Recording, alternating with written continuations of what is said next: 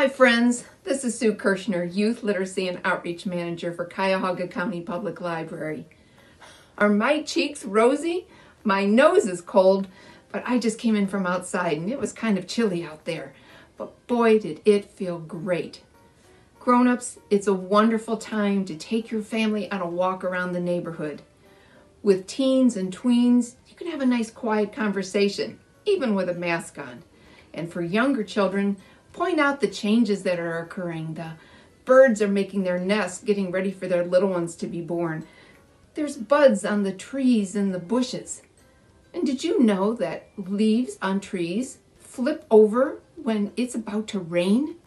That's because I think they're thirsty. You can pass that on. My dad taught me that one.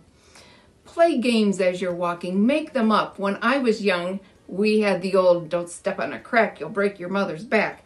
But you can make up so many more. Count how many SUVs are in the driveways. Count the white houses, count the brick houses. Just make it fun. Because being together is in season always. And don't forget to play every day. And I'll see you at the library soon.